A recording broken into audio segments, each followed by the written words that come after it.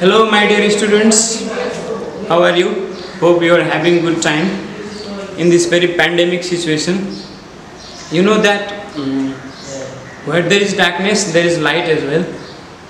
Very soon the light will come in our life, penetrating this darkness we have been facing because of this pandemic.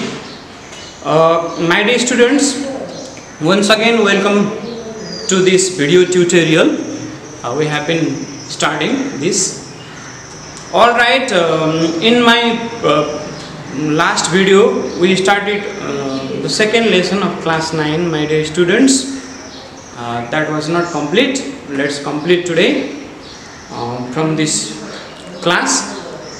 Okay, in the previous video we studied about the types of classification of society based on various bases. Similarly, classification of society on the basis of different philosophers, anthropologists and sociologists. Today we are going to study in detail as a part of our course that one more classification of society, that is classification of society based on subsistence strategy.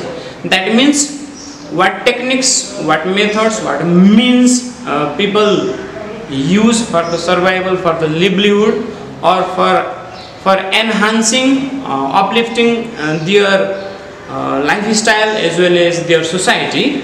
What different technology, techniques, methods, means people use. Based on that, society can be categorized, society can be classified into various categories, various types. Based on subsistence strategy, there are 6 types of societies as I have written on the board. Look at here, types of society, classification of society based on subsistence strategy. There are 6 types of society. Number 1, hunting and gathering society, pastoral society, horticultural society, agrarian, or it is also called agricultural society, industrial society, and post-industrial society. My dear students, number 1, as I said, hunting and gathering society. This is considered as the beginning of the human society. What did I say? Beginning of the human society. Okay? Different historians, different anthropologists or sociologists have different views regarding the date or time for the beginning of the human society.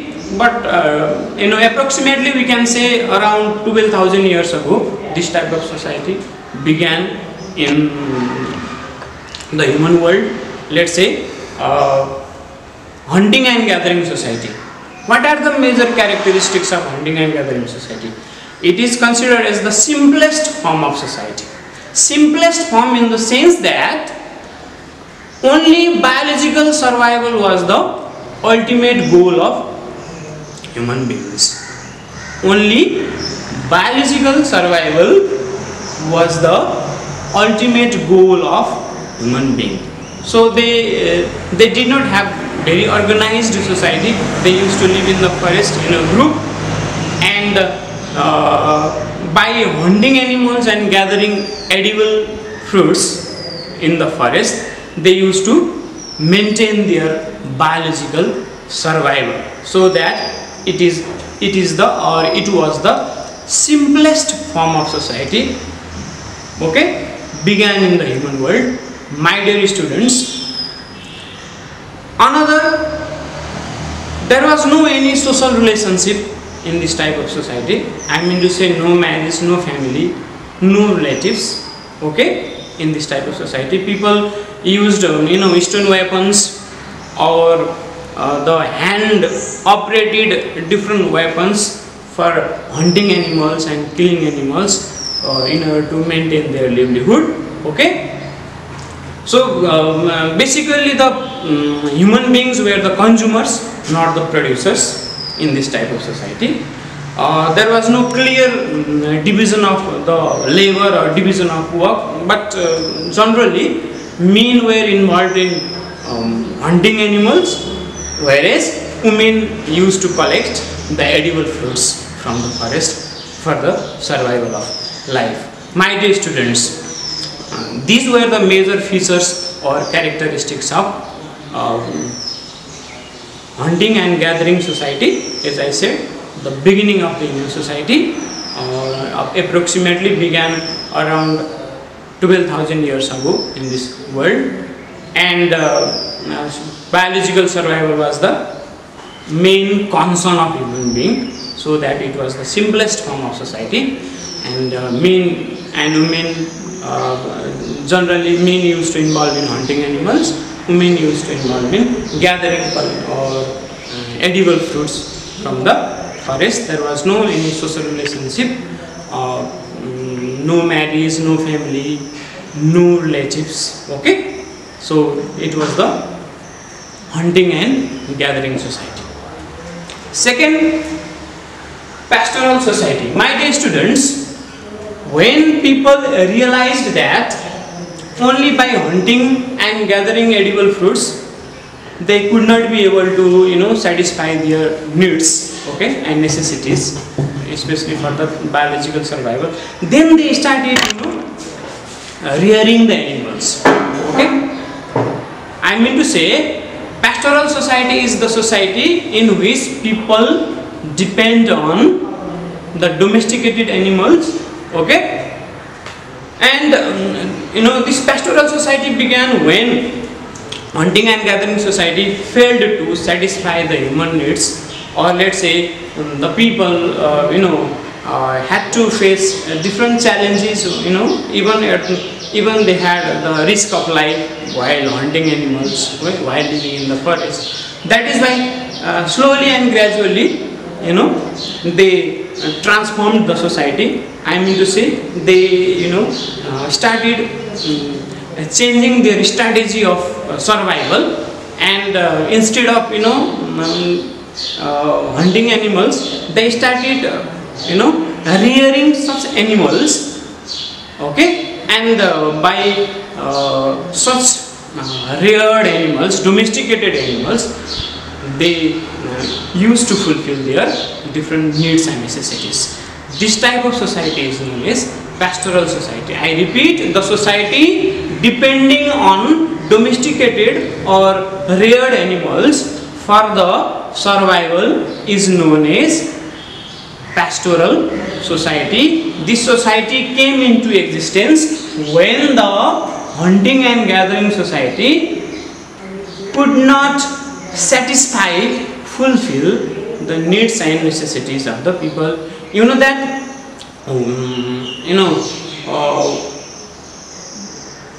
when people get into the different problems, such problems develop the solutions. Okay, and there is a saying that necessity is the mother of invention. All right, when people really fall into the need of something, then from such need different inventions are developed. Human mind is very innovative mind. Human minds, because of innovative human minds, they have transformed their society. Okay, this is the pastoral society is also one of the examples gradually transforming. Okay, and in comparison to hunting and gathering society, in the pastoral society, to some extent people could fulfill their needs and necessities by rearing the animals. Okay, all right. Pastoral society. In the pastoral society, there was no very significant division of the society, but society could be divided as the people having more animals or the people having less animals. There was that kind of division of the society. Okay, and third one, horticultural society. Okay, the society depending on cultivating fruits and vegetables is called horticultural society. As I said, in the hunting age, or hunting and gathering age, people used to collect different edible fruits from the forest. Later, okay, they started, growing or cultivating such fruits when their, permanent settlement started in the society. Then they gradually started the cultivation. Okay, horticulture. In horticulture, what happens? There is the cultivation of fruits and vegetables, and people survive, okay, by cultivating the vegetables and fruits. Nowadays, it has been a very important, source of income in many societies. Okay, only by depending on horticulture too, people can obtain good income. People can earn handsome income, and with that income, they can easily survive. There are many, many countries, many societies where people pursue this occupation, okay, and survive their life. For example, especially there are some societies which are, I mean to say, there are societies based on agriculture, okay, dominant of agricultural, dominant of horticultural society. My dear students, especially Kenya and New Guinea are popular for the horticulture. Similarly, southern Europe of the world, you can say the garden of the world, southern Europe, this is also very popular for horticulture. Okay, all right, my dear students, as we discussed here, hunting and gathering society, pastoral society, and horticultural society. Now let's shift to agrarian society. Agrarian society, it is also called agricultural society. The society based on agricultural production, okay, is known as agrarian society or agricultural society. When the human beings developed permanent settlement in the particular area, okay, then there started systematic cultivation of lands, okay, systematic cultivation of lands, and along with the beginning of systematic cultivation of lands, the agricultural or agrarian society began in the world. I mean to say, many countries in the world are agricultural country. Nepal is also one of the examples of agricultural country, my dear students. Okay, as I said, agrarian society is the society based on agricultural production, cash crops, food crops, okay, and different fruits and vegetables are grown, and people survive on such, production of agricultural production, my dear students. Basically in agrarian society, two types of human class is found. One is called feudal class, another is called peasant class. Feudal class is the land owning class, okay. Feudal lords used to hold the large portion of lands, okay, but peasants did not have their own lands. Feudal class used to control over the lands, and the peasants used to work in the lands taken control by the feudal. I mean to say, there was huge gap between the feudal class and the peasant class. Peasant class had very miserable life. Economically, they were very poor, okay, but as I said, feudal class was the aristocratic class, and this class used to hold the large portion of lands, okay, and exploit over the peasant class, my dear students. All right. Another, as you know that along with the time when human society kept on developing, kept on transforming, I mean to say when human minds started,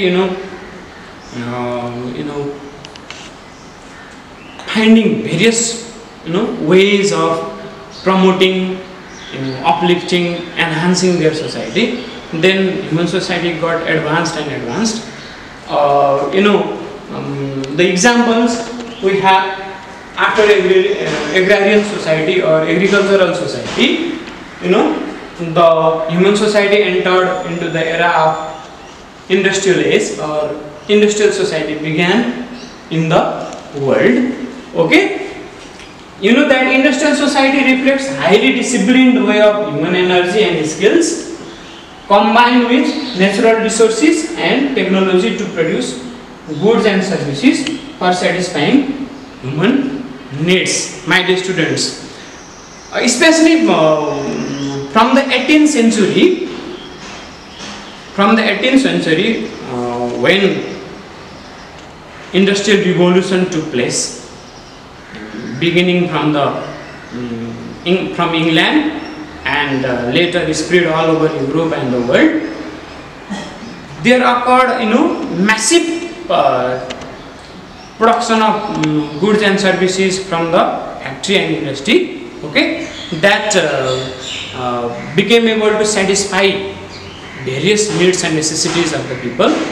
Okay, my dear students, from the agricultural society shifted to the industrial society, along with the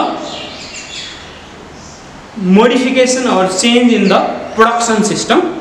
Okay, factory system started in the world when the different machines kept on inventing, and with the use of such machines, various big factories and industries started developing in the world, and that drastically changed the human society, and human society entered into the industrial society. Okay, Europe was the center of industrial society, my dear students. That is why you can see now most of the European countries are industrialized countries and developed countries. All right. There also even in the industrial society, especially two classes of people are found. One, capitalist class, another laborers class. Alright, capitalist class and laborers class. My dear students, when massively various industries and factories started developing in the industrial era, in the industrial age, that created the classes of people, especially factory owners and the laborers. Yeah, factory owners had very sophisticated life, as they were rich, and most of the resources of the society were in their hands. Okay, and whereas the laborers class, they used to work in the factory and industries, they had a very miserable condition. They were poor, they belonged to the poor class, whereas capitalist class belonged to the rich class. There was a great economic inequality or economic gap between these two classes. Because of that, different conflicts began in the society in order to maintain equality, especially the laborers group or proletariats groups began revolting or launching different movements for their rights and for guaranteeing their economic rights. All right, in the world, this industrial society, I mean to say, this industrial society developed the economic inequalities in the world, so that rich became richer and richer, poor became poorer and poorer, and that brought several challenges in the society.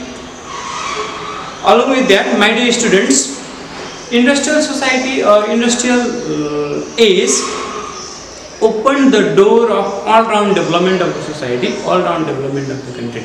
Because of industrial development, various other dimensions of the society also developed. For example, infrastructural sector, infrastructural sector got developed. Human resources, especially industrial society, emphasized on the empowerment of human beings, because to run the factories and industries, skilled, educated, or let's say, skilled and educated manpower or human resources were needed in running various factories and industries. As a result, various schools, colleges, universities, training centers were established, during the industrial era. So that made the society more and more advanced. As a result, industrial age or industrial era, opened the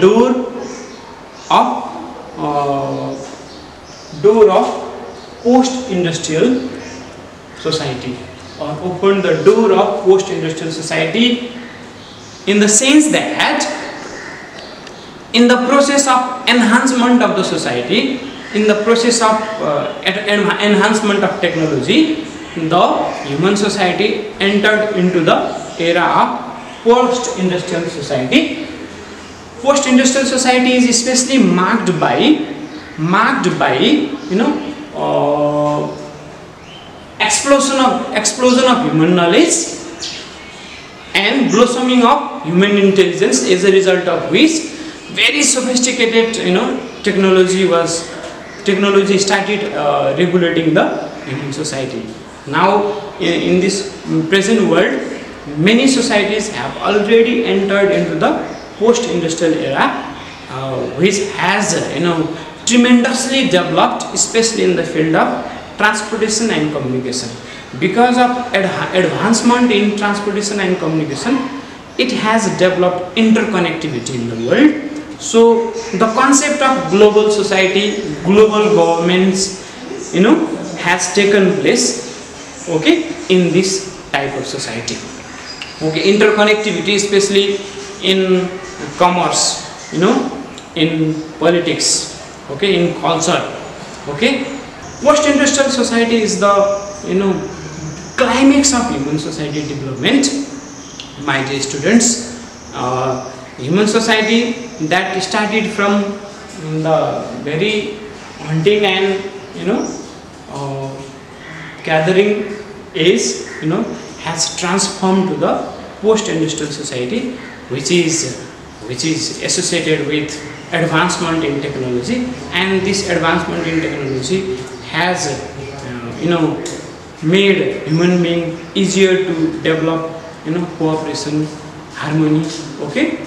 The concept of global society has come into existence, and this borderless society, borderless society and connectivity has been developed.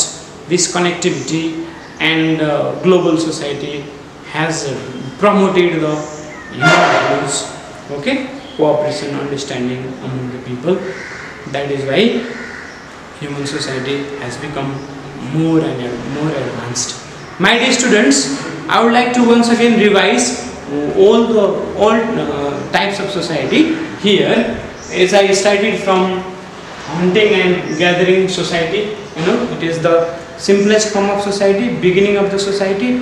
But even today in this 21st century, some of the societies are the dominant of hunting and gathering society. For example, in India, Australia, Africa, Amazon basin of South America, in such places we can even find this type of society. Rowdy of Nepal is also one of the examples of the hunting and gathering society. Similarly, pastoral society, northern part of Nepal, is the dominant of this type of society. Similarly, major grasslands of the world, Llanos of Venezuela, Pampas of Argentina, Campos of Brazil, okay, and Veld of South Africa, okay. These places still have pastoral society based on animal rearing, okay. These society are the dominant of pastoral society. Again, horticultural society, okay, in Kenya, New Guinea, Southern Europe, okay, we can see this type of society. Similarly, agrarian society, most of the countries are agricultural country in the world. Nepal is also one of the examples of agricultural country, because 2/3 population of the country depends on agricultural activities for their survival.